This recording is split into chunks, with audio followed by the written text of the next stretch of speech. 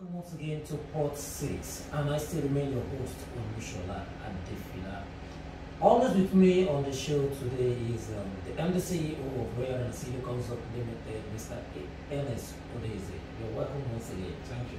Yeah, I've received a lot of messages from our viewers, and one of them is what we want to discuss today: cargo consolidation. Now, I went online to search for the definition of cargo consolidation, and that's what I want to do now. A cargo consolidation is a logistics strategy where a shipper combines multiple shipments within a particular geographic region into a single shipment container. So, Mr. Ernest, can you just throw more light on this definition?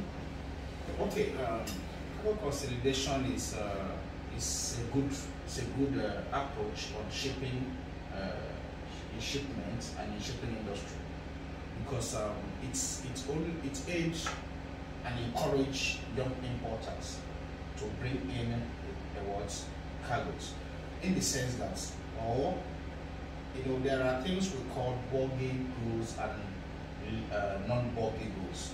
Okay, goods that occupy space. Maybe someone that brings in jewelries, and it can no longer be, before you're able to bring in a jewelry that can contain a full 40 foot or 20 foot, you know what I'm talking about. So maybe you have a little CBN, a small CBN, that a small space portion in the container. Another man, Mr. A and Mr. B and Mr. C can come together to combine their goods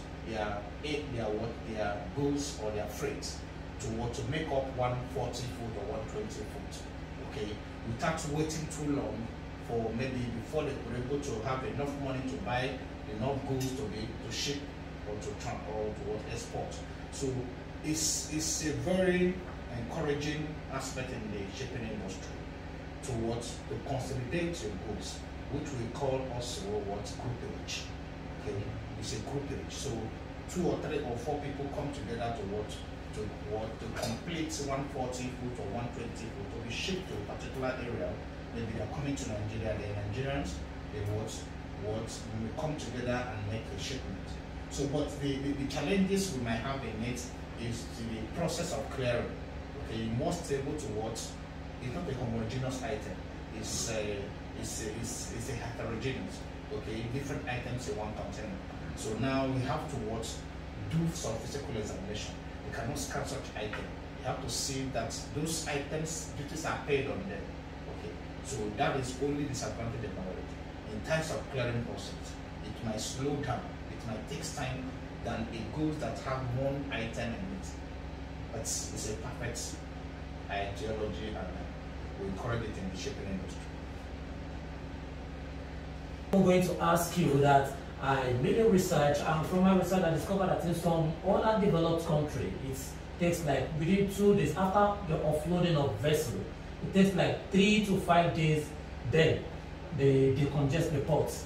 But in Nigeria, there's a kind of challenge. What about some of the regulations, like customs service? What can they do to reduce that stringent policy made by Nigerian Customs Service to evacuate containers from the ports? Well, the country in question, we as a people, the way we bring in our cargoes is another issues we are having. Here in the country, we practice a lot of cargo consolidations. That is groupage. Even if it's not a physical groupage, but where you have multiple items in one container, it becomes cumbersome for the custom to allow that container to live in time. That is why you see us practicing a physical examination instead of running a scanning system. Because in this kind of system, if you allow using the scanning without having a physical view of that, so many things will go wrong somewhere. Some people might conceal a lot of items that is harmful to the system, to the government, and to the people as a whole. You see people smuggling drugs, smuggling ammunition, and so on. So that is a sense of we, as a people, we need to go back to get some policies done. But we are not yet ripe to that system. If we are practicing a mono type of importation, if I'm bringing this phone, iPhone 12 or iPhones, and this is only the iPhone will be in that container, it's understandable. If I'm bringing this laptop, it's only this laptop that is only, it's understandable. But whereby I have laptop, I have the phone, I have this diary, I have this thing, I have frame, I have several things. That is called cargo consolidation. In that aspect, you need to pay duties for all these items, and they need to examine properly to know if truly those items are being paid for. So that is why we have a bottleneck in custom clearing process, because we don't practice a homogeneous kind of importation. So it's not the customs fault, it's we as a people and the consignee, the importers. So if they can able to get it fine-tuned, for we to able to have this kind of platforms to bring one particular item at a time, then we can get to that. When the manifest is being disseminated, you can clear your goods online, pay your duties, and release online, release your go to your ship from the shipping company for the terminal. That what you need once the vessel is dropping, you're loading and you're leaving immediately. So that is a very big challenge. Okay, thank you so much. Lastly, because you mentioned, still on our focus, ports, discongesting the ports, you mentioned that one of the things we need to utilize is the badge system, and I know that is one of your strengths. So I want you to talk about the badge system in discongesting the ports. How does it go? How does it work? Well, the badge system is one of the effective measures to discongest the port at the moment, because we are trying to use the inland waterways properly. You know, when it comes to the intermodal systems, we are talking about having place all the necessary machineries, intermodal chains to work perfectly. We talk about using the truck, using the rail, and using the ship. And the barge system is a mini ship, it's a mini ship we can use towards discongest the port.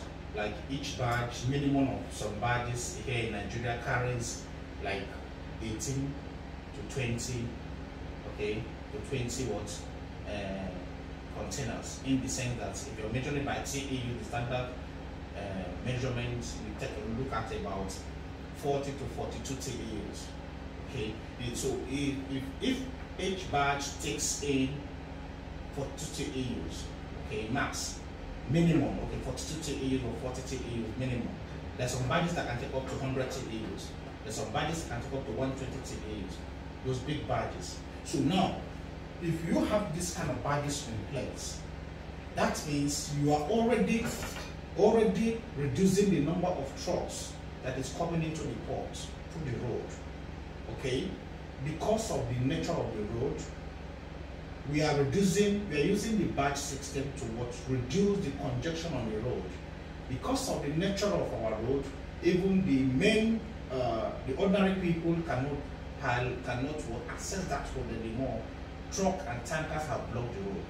Okay, it's a very big issue too. So now, what are we saying? That using the badge is going to have a serious effect to able to us to cushion the effect of congestion. But all these things have to do with what? Cargo handling equipment. If their cargo handling equipment is functional, if they have enough crane to service the barges, because we have several lighter jetties out there, that's a transit point where other trucks can, instead of coming straight to the port, they will go out like Maitu, like Brawa, like Agbara Aziz, like satellite areas. These areas are a lighter terminals that can easily discongest the port by taking these barges out there, taking this container through the barge to that areas. Then the trucks will not meet them over there. Then you can have this free flow of few trucks coming in straight to the port. So these are the things we need to employ, and which is already happening. They are taking place already. So it has come to stay. Okay. So badging system in Nigeria has come to stay. and the more we fine-tune it, the more better for everyone, and it will be able to discongest the port faster. All right. I want to sincerely appreciate you for your time today. Thank you so much. And all right, viewers, I hope we've been able to find something educative from today's program. Don't forget to follow us on Instagram at Royal Renasido, and don't forget to visit our website at www.royalrenasido.com. And you can also follow us on YouTube at Port Series. Till I come your way next week. Bye bye.